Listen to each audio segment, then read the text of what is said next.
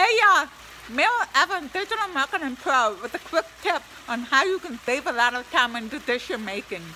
I work in the home office, so I wear the same thing most every day. And it saves me a lot of time in trying to decide what to wear. Same thing with my meals. I eat almost the same thing every day. On the contrary, when I went on vacation, I wanted to take a book with me.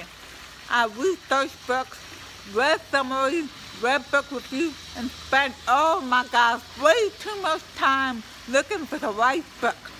Firstly, I liked the book I took, but I spent way too much time trying to find it. So keep things simple, try to do things the same every day will save you a lot of time so you can focus your decision making on the thing that matters. How do you save time in your everyday life? Let me know in the comments below. Thanks for watching.